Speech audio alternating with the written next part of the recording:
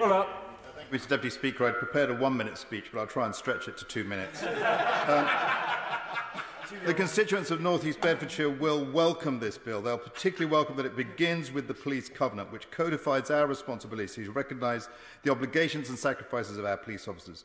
They will very much welcome the end of automatic early release. But I must say to my honourable friend, the Minister, that I agree with my honourable friend, the member for Shipley, that he should see this as a start, not the end of ending automatic release, so people understand, public understand, that sentences mean what they say.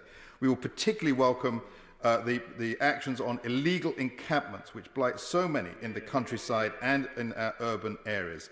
On the issues of policing demonstrations, I would say to honourable members, let's listen to what my honourable friend, the member of Broxbourne, said and take more responsibility for ourselves in setting the laws rather than the obligations of the police for policing them.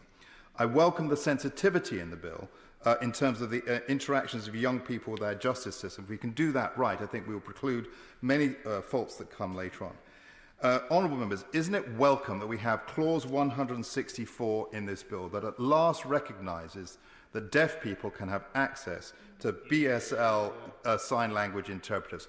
For hundreds of years, we have recognised that every citizen in this country is entitled to have a jury of their peers. And now those juries can include our deaf citizens as well as everybody else.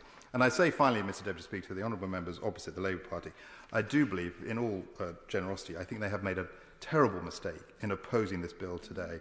I don't believe that my constituents, nor do I believe their own constituents, will ever understand the reasons why.